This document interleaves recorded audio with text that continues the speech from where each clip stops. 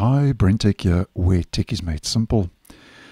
So in the stable version of Microsoft Edge, if I right-click on an image, we get visual search, which, as the name implies, lets you search visually for an equivalent image that you have right-clicked on.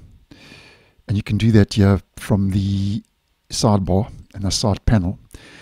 But if I right-click on an area of the web page that has no image, you can see visual search is not found in the context menu, only when I right-click on an image. So that's taking place in the stable version.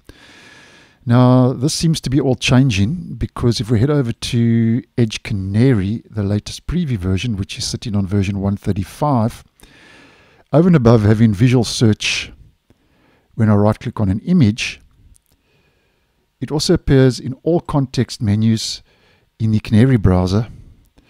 And the reason for this is because this now opens Edge Lens, which can search for anything on the screen, not just images. And this works just like Lens in Chrome. So if I click on visual search, you get the idea. I can search for anything on my screen, any area, and it opens the relevant entries in the visual search in the side panel. And if we X out of there and I right click on the image, you can see it's also available there, just like in the stable.